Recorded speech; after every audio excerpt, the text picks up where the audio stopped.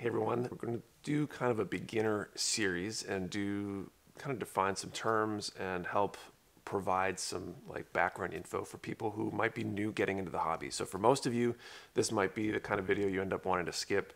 But if you do watch it and you find it helpful, you might want to pass it on to maybe the new builder or the person who doesn't know what any of this is, because this video is going to be all about what is Gunpla and defining some of the terms that come around that whole subject. What is Gunpla? So Gunpla, the word itself is a portmanteau of two words, Gundam and Plamo. And we're going to put those two words together, and that's where you get Gunpla from.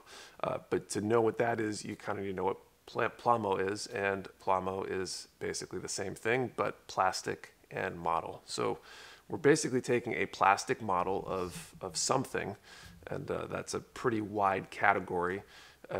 But Gunpla more specifically is a model, essentially, of a Gundam. I feel like, though, if we look at the way the word is used more commonly, it often kind of expands beyond just Gundam in a lot of ways. People refer to Evangelion kits as Gunpla a lot of the time, or even kits made by other manufacturers.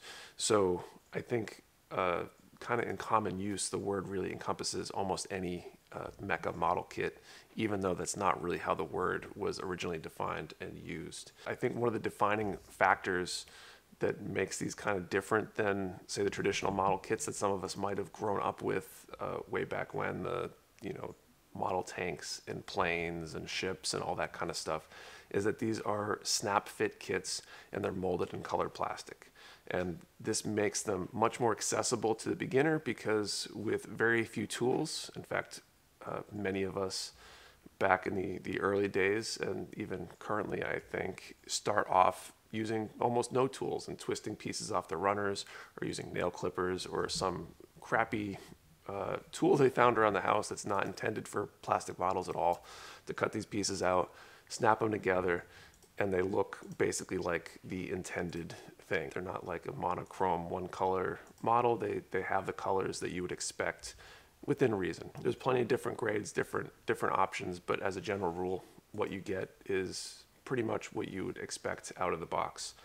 When we look at expanding this, though, into some of these other lines, there's obviously Gundam model kits, which are the main thing that makes up Gunpla, since it's in the name. If you look at some of the other options, though, if you look at what Bandai makes, they make Evangelion kits, for example. I already mentioned that. But they also do Star Wars. There's Toy Story kits, Digimon, other animes like Star Blazer, Kamen Rider, and it's kind of a fairly encompassing kind of category, this whole Plamo thing, and Gunpla specifically.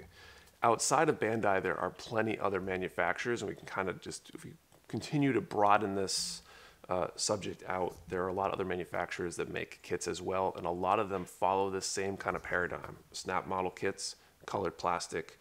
Got companies like Kotobukiya that makes Zoids and Hexagear, and they also make some Evangelion kits and some other ones as well.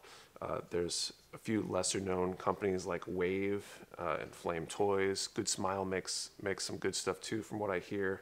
And then there's even a few that I would say are just off the edge that are more traditional model, like Hasegawa, that makes model kits that kind of fit into that robot category, but maybe they aren't colored plastic, maybe they don't snap fit and you need to use glue, but are worth looking at as well as you kind of expand your skills and get deeper into the hobby.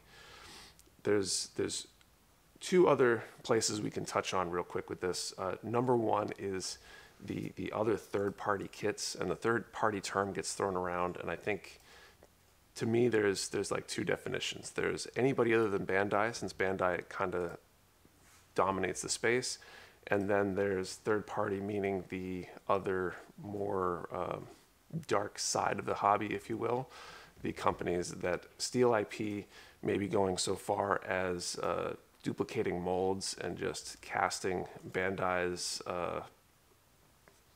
runners into their own molds and trying to literally duplicate what they're doing, which is very much illegal pretty much anywhere.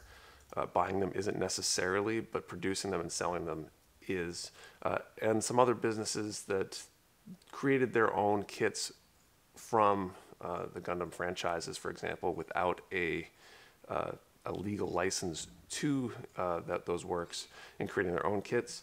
I think still illegal, a little bit less, maybe not quite as bad because they're not straight up photocopying the kit essentially, but still are usually considered not great in terms of ownership of IP and property rights and all that kind of stuff. Finally, though, we've got resin, and so when you go past the plastic model kits, a lot of builders will get into either resin kits or resin dress-up kits, which can take kits to a whole new level. Resin requires a lot more work, usually a lot more sanding. Sometimes you even have to fix the shape of the parts because they warp out of the molds and things like that. And usually require more gluing skills, pinning skills, and the like, because they are not, they don't use the same plastic cements and aren't necessarily a snap fit like some of the other parts. So that's kind of a bit of an overview of the hobby in general. In future videos, we'll cover things like the tools you'll need, what are all the grades and scales of kits that Bandai makes, and things like that.